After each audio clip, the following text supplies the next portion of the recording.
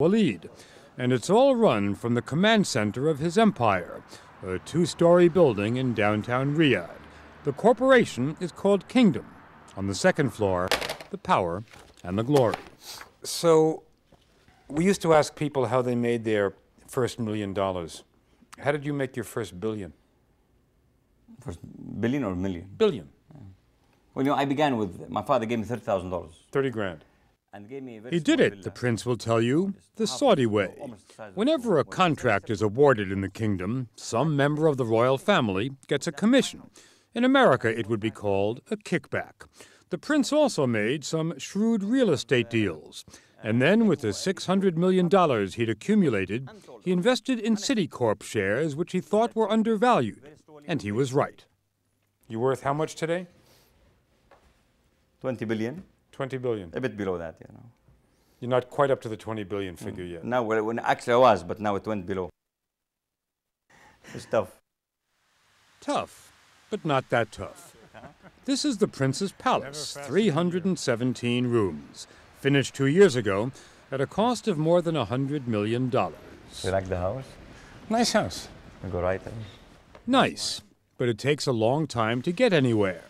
Up and down is easy, there are a dozen elevators. Along and across is hard. And since the prince is a busy man, one of his assistants is on hand to offer a guided tour. Inside the palace walls, she can dress the way she would on Rodeo Drive. Just on the other side, she'd have to be covered in black from head to toe. How long does it take you to get to know your way around here? About 2 months. And while the prince has a fully equipped gym, it's not entirely necessary. A power walk through his wardrobe provides enough exercise for all but the most ambitious. And here we have... A private cinema is a must because there are no public cinemas in Saudi Arabia. If you want to go to the movies, you have to stay at home. In Saudi Arabia, public entertainment of any kind is against the law. Cooking is not one of the prince's hobbies, but he does have a kitchen. And these are the Highness's fridges? Exactly. For the royal snacks? Yes. Lots of fruit. There are 17 dining rooms, and since the palace is not that far from the office, the prince comes home every day for lunch. And every day, a different dining room. Today the table is set next to the pool, one of his indoor pools. Among the guests today, and most every day, his personal physician and full-time hairdresser. Also at the lunch, but we weren't allowed to film her, was his 24-year-old third wife. His courtiers are here too, dozens of men whose job is simply to hang out with the prince. After lunch, the prince dispenses largesse to a selected group of Saudi's neediest. Then coffee is served in the jungle room. The prince decorated this one himself. I like hunting a lot. And all the animals we have here, zebras, tigers, giraffes. But all these animals were really hunted by me and my family. Every animal here was Each single animal, and has picture under it also.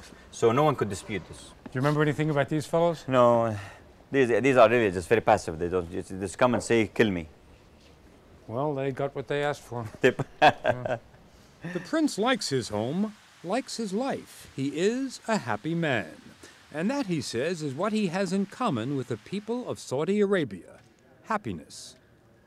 At the end of the day, I'm happy and my people are happy. I have nothing to hide. I'm happy. I don't feel guilty at all. I'm perfectly prepared to believe that you're happy, Prince. There's very little reason And for you not not guilty to be. also. Okay. But when you tell me that the majority of the people in Saudi Arabia are happy, how do you know that? I know that because I interact with them a lot. And Saudi Arabia is a country that's stable, that has no problems. Prince, if I'm not mistaken, you just said to me that Saudi Arabia is a country with no problems? What I'm telling you, Saudi Arabia has no civil unrest, no civil disobedience, sorry. Saudi Arabia is a very stable country. Sure, you had these, we had these bombs here and there, but they're all related to a certain subject.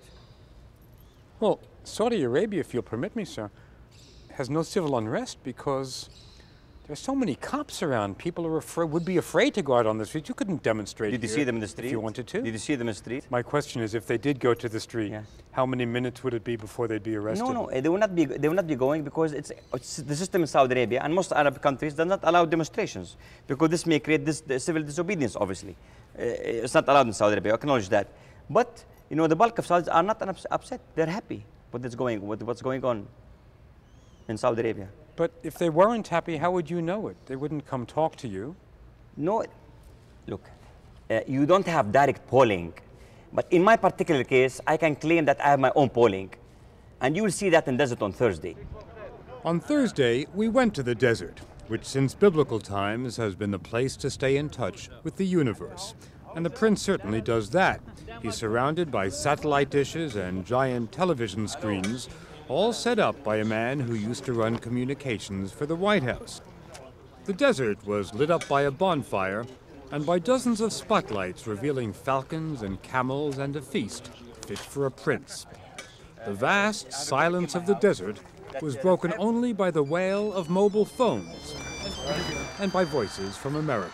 Ours will be a broad campaign, thought on many fronts. But this is what the prince really wanted to show us. This is where the action was. Hundreds of people, men only of course, gathered inside a tent the size of a football field. They were all waiting to see His Royal Highness. It happens every week and goes on for hours. An ancient Saudi tradition called a majlis, or assembly. Every man gets to see the prince, gets to present a petition asking for assistance, for a house or a car, or for medical treatment abroad. Dozens of princes, including Crown Prince Abdullah, his uncle who runs the country, do the same thing. It's what the royal family calls democracy Saudi style. You seem to be dealing with people from very different walks of life. Huh? What do you mean? I mean, some people don't look poor at all. Well, you know, most of them are poor people, but when they come here, obviously, they come, you know, with the assumption that this is a very important occasion in their life and career. It's like going, for example, in the United States, someone going to the White House, meeting George Bush, or meeting the Secretary of Treasury, for example. Is there any significance to kissing the right shoulder? It's out of respect. Mm-hmm. Yeah. And you've got a reputation of being generous, perhaps. I love it. It's a duty. I love this. I love this. I adore it. Yeah. And look at them. They all love me. I love them. Look from their heart. That's an incredible form of democracy. And if you want to hear how deeply they love the prince and the royal family, listen to the poetry. Men come from all over the kingdom to praise the prince. Al-Walid, however, seemed to have other things on his mind. But this man caught the prince's attention. He came to express his views on the man who humiliated the prince, the mayor of New York. Giuliani, you may not want to hear this, he says, but damn you, you lowlife, you're a lackey of the Jews. That is what he said.